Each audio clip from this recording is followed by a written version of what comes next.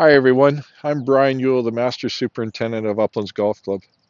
Today I'd like to talk to you about bunker edge restoration. This bunker that I'm standing in here right now was built in 1984, so it's going on 37 years old, long past the life expectancy of a bunker. And over the years, these bunker edges start to grow in. Even though that we edge our bunkers 7 to 10 times a year with string trimmers, it still doesn't stop the growth coming in, and we start to lose the shape of our bunkers. And you can see this bunker starting to flatten out, and then on this far side over here, this bunker is starting to come in. So over the coming months, the crew will be working on finding the original edge of the filter cloth of the bunker edge and then cutting back. I have some great pictures to show you how aged bunkers start to grow in and what we're doing to restore the original shape of our bunkers. Before we look at restoring contours of a bunker edge, let's look at the anatomy of bunker construction. One of the first things we do is work from a plan provided to us by the golf course architect. We then start to shape the bunker edge with the small equipment as well as the bunker bottom. The next step is to install drainage to ensure our bunker can drain properly throughout the winter. And then the next step is installing filter cloth, which stops contamination of silt coming up from the bunker bottom, as well as ensures the life of the drainage system. Approximately 6 inches of a silica sand is placed throughout the bunker bottom, and then the project is completed within 5 to 7 days. Each year we try to trim our bunkers every 3 to 4 weeks to provide a consistent edge along the bunker. But over time, with age, bunkers develop problems. For example, the 9th bunker, we see 36 inches of sand built up with 25 years of play. And being so close to the redwoods, the roots actually got into the bottom of this bunker and caused the filter cloth to bulge up.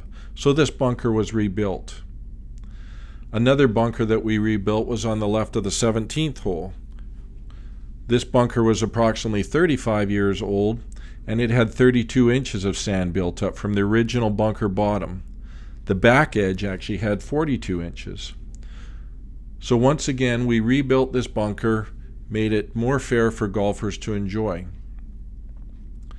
When you look at the life of a bunker, from the various bodies in our industry, whether it's the National Golf Course Owners Association or the USGA or the American Golf Course Architects Association, they recommend bunker sand be replaced every 5 to 7 years and bunker drainage pipes every 5 to 10 years.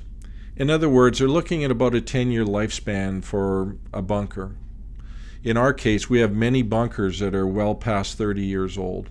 And we do have a plan in place to build or rebuild many of our older bunkers, but for now we're going to look at restoring some of the bunker contours or the edges of the bunkers. For example, you look at this aerial photo of the fairway bunker on the left of number 7. In 2013 there was some contours or some shapes to the bunker, and flash forward to 2019, you can start to see how the bunker starts to straighten out.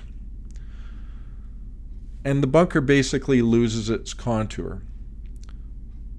So one of the first things that we need to do is work back and find where the original bunker edge was, using shovels and finding the filter cloth. And in this case, this bunker in certain areas had growing in approximately 36 to 40 inches. So we start to cut back to where the yellow line shows where the original shape of the bunker is. So you take a bunker that was flattened out of years of growth, even though it's trimmed in or trimmed on a regular basis. Now we start to restore the original shape. One of the first things that we need to do when we are restoring this is we have to dig underneath the bunker lip until we hit the filter cloth. And as some of the photos have shown, this can grow in 30 to 40 inches depending on the age of the bunker. Then we start to restore the bunker edge by cutting back, as this yellow line shows, on the back of the 5th green. And as well, number 12 green, you can see the bunker on the left-hand side of 12. This is growing in approximately 28 inches. So they use shovels and cut the edge and then pitchforks, and then we start to rake out the bunker to its original shape.